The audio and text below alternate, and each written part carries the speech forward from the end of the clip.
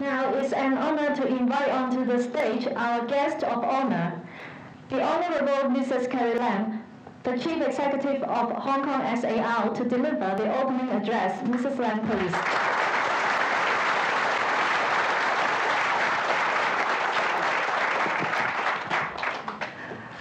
Anthony, Justice Tang, Professor Hayward, distinguished guests, speakers, ladies and gentlemen, good morning. It is a great pleasure to join you today for this IPCC Symposium, organized in celebration of the 10th anniversary of the Independent Police Complaints Council. The Hong Kong Police, incidentally, is celebrating its 175th anniversary this year. And of course, the history of the police complaint system in Hong Kong goes well beyond 10 years. It can be dated back to the 1970s. So taking into account those years of existence, I would say that some form of police complaints investigation system has been in place in Hong Kong for 5 times 10 to the power 1. A significant milestone took place, of course, in 2009, when the IPCC was transformed into a statutory body under the IPCC ordinance. Justice Robert Tang, who chaired the IPCC before the transformation, will give us a keynote address later, while 3 successive chairmen leading the statutory IPCC, namely Mr. Zhak Siu Tong, Mr. Larry Kwok, and Dr. Anthony Mill, will also share their experiences. May I take this opportunity to thank them all for their dedicated work, of course, including the members, the observers, and the staff, in enhancing public confidence in IPCC by thoroughly handling complaints against police in an impartial and transparent manner. The effective handling of complaints against any agency is easier said than done. And in the case of the police, it's particularly delicate and sensitive, as very often the complainants are subject to police investigation and enforcement. Particularly in the digital age we live in, information is transmitted to people, communities, and the world in a matter of seconds. That reality can transform minor differences into disturbing incidents, public protests, and much else. Coupled with threats from extremism and terrorism, it is increasingly difficult today for the police and other law enforcement agencies to strike the delicate and essential balance between safeguarding security and protecting personal liberties. It is against this complex background, one as global as it is local, that the work of monitoring bodies such as the IPCC becomes increasingly vital. The IPCC, I'm pleased to say, has responded commendably. In the decade since it became an independent statutory body, it has played a pivotal role in ensuring that reportable complaints against the police are dealt with in a proper, fair, and just manner. And for that, we are all very grateful. From 2009 to 2018, the IPCC received on average about 2,400 complaints cases a year.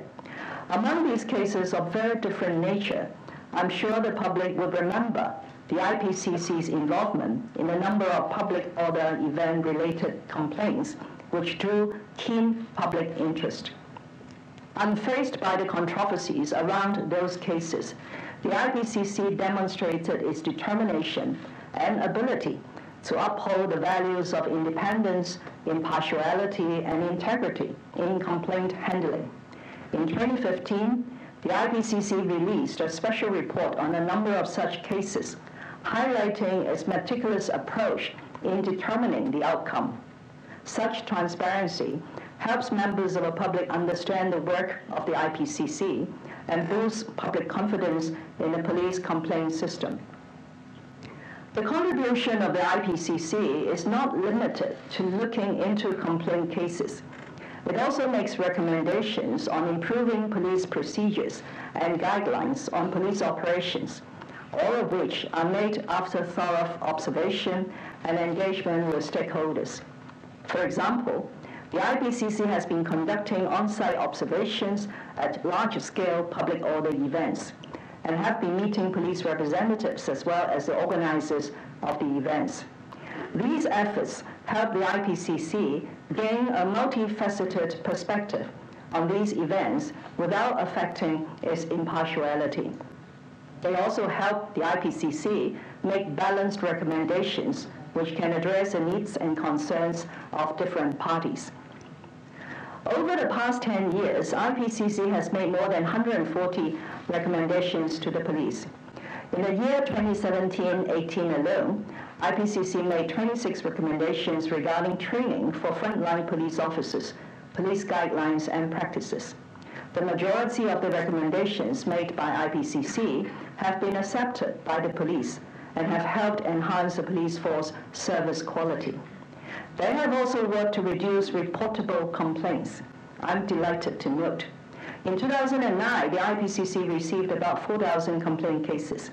In the past couple of years, that number has dropped by 60% to about 1,600 a year. I find it particularly noteworthy that there have been virtually no reportable complaints stemming from major public events over the past 2 years.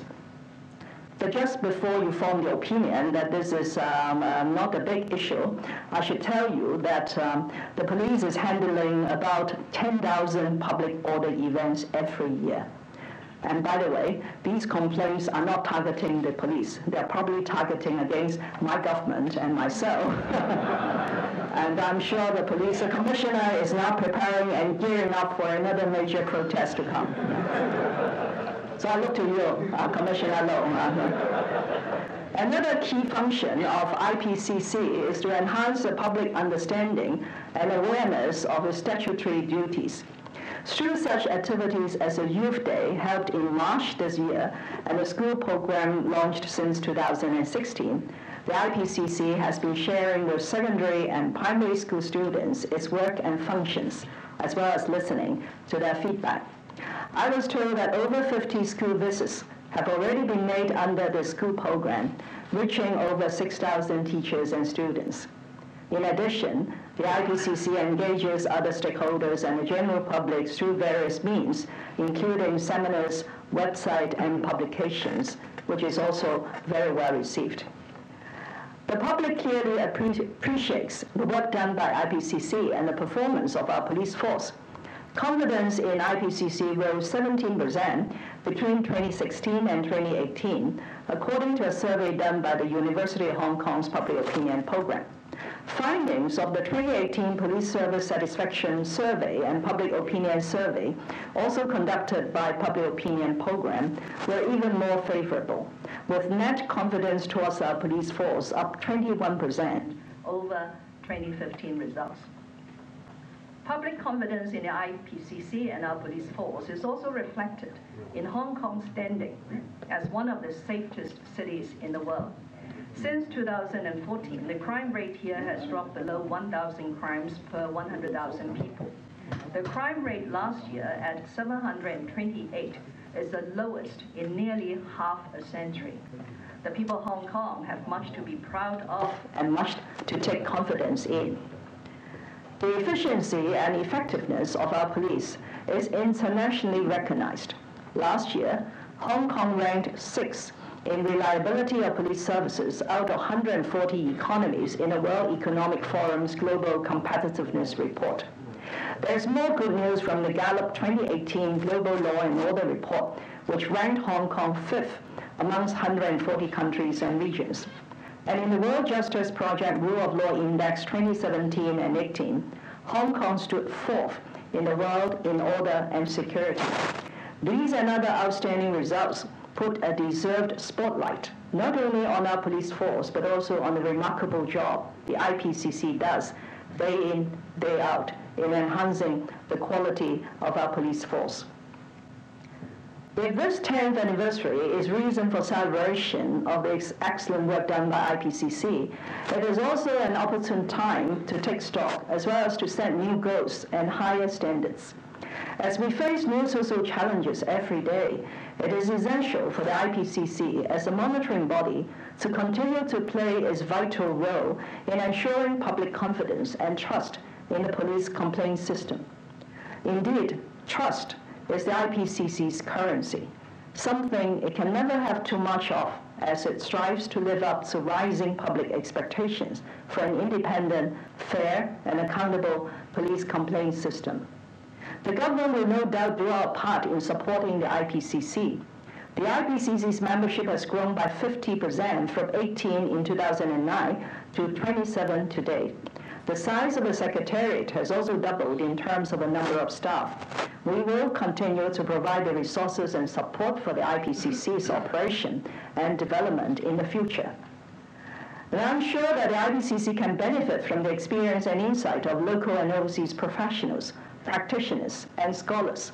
That is why I'm happy to see the IPCC, together with the Public Opinion Program of the University of Hong Kong, host today's symposium. Under the timely theme of building confidence and trust, role of IPCC in the evolving future, today's event features speakers from Hong Kong as well as Macau, Australia, Canada, New Zealand, the United States, and the United Kingdom. I'm sure it will be thought-provoking. My thanks to the organizers for this symposium. I wish you all a very fruitful discussion, and for our overseas speakers and participants, an enjoyable and memorable stay in Hong Kong. So ladies and gentlemen, I hereby declare the IPCC Symposium open. Thank you very much. Thank you, Chief Executive. Please remain on the stage.